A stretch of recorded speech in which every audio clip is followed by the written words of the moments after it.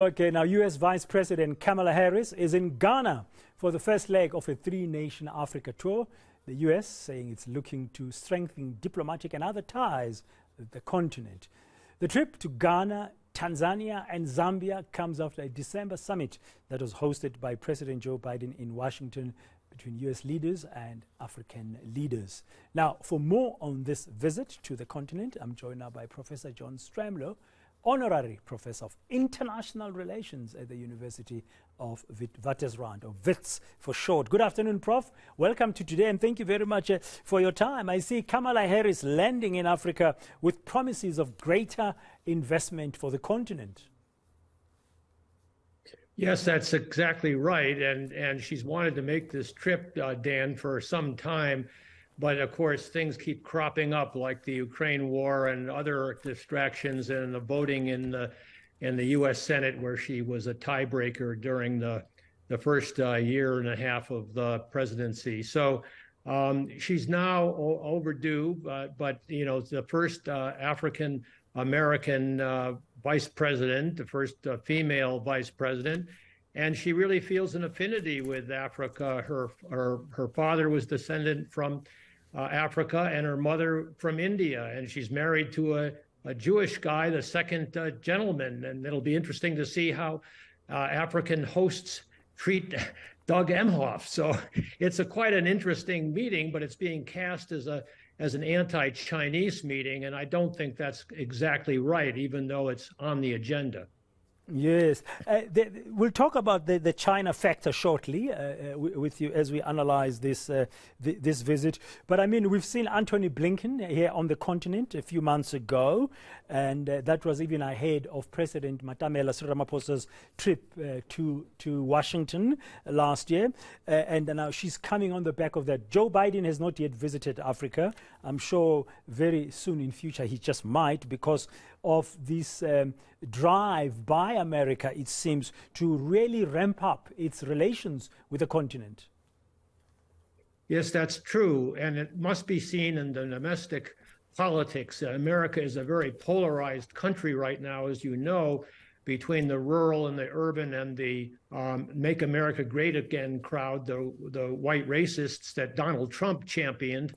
And the contrast between this administration and the Trump administration is really dramatized by the interest that has been shown in Africa for a constituency that is absolutely vital for the election of a second term for Joe Biden, as it was in getting him elected the first time around.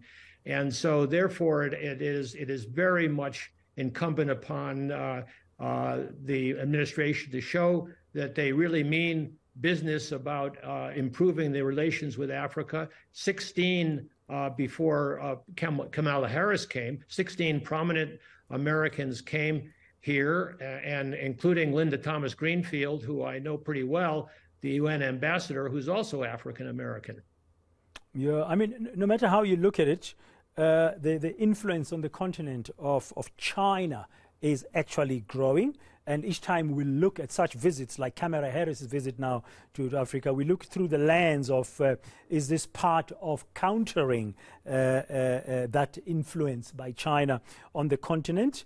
And I mean, it might be a discussion, as you said, between herself and the president of Ghana, for example, Nana Akufo-Addo. Well, it's an element, Dan, it's an element. But when I mentioned Linda Thomas Greenfield, when she was ambassador in Monrovia in Liberia, she worked very closely with the Chinese mission there. The Americans would do the software for public health and hospital development. The Chinese would build the buildings, and they would do the hardware. And it was a compatible sharing for the good of the Liberian people. And I still think that even though Xi Jinping, with his wolf warriors and his need to bolster his domestic support by saying that the U.S. is surrounding China in a containment policy that is on the verge of a new Cold War, and we really have to do balance of power politics. That's 19th century, Dan. I mean, America is becoming a majority-minority or a minority-majority country of very diverse, as is the world diverse. Yeah. Okay, as we conclude, Prof, we don't have a lot of time to talk about it, but I just want to ask you this question because I read your article, your opinion piece about these US-China tensions, where you are arguing and you are setting out how Africa can avoid being caught in a new Cold War. So what should Africa be focusing on? Very briefly, Prof. It should be focusing on public health, on education, on economic development, on private investment and public investment and infrastructure, all of the things, including science and technology. And because African agency was so important when South Africa was taking a leadership role in the continent, it can be again, and it should be again, and I hope it will be again. And you can read this argument I make in the conversation. Thank you very much. Professor John Stremlau from the University of Wits.